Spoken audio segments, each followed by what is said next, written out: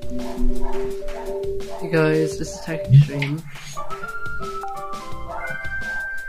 and today I'm going to be showing you basically what to do when you get a Wii game could not be read. Please read the manual for further instructions. And this can either mean one or two possible options. Either your disc is faulty, or your disc is scratched, or there's another option that your Wii can sometimes glitch out. I know this can happen to some people who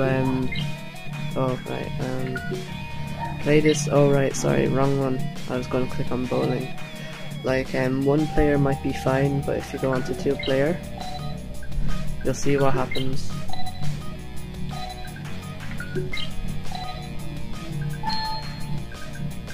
Hopefully I'll keep everything on right.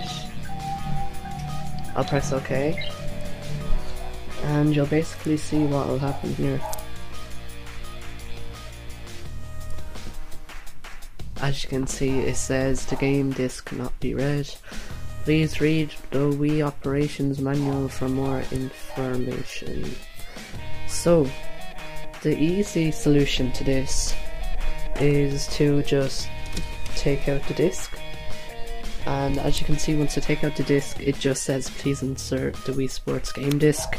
So that's what I'm going to do. I'm just going to take it out a little bit and then just let it go in.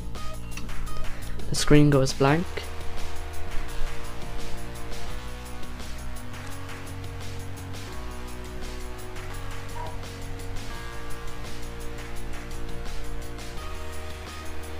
It may come up again.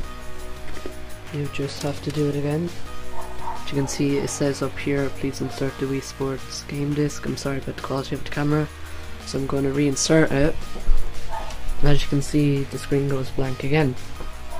Usually takes 1 to 3 times if you have a faulty disc or a faulty Wii to get the game to work.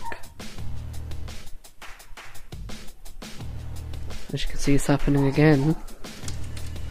So I'm going to take it out, put it back in, and third time is usually the charm, as they say.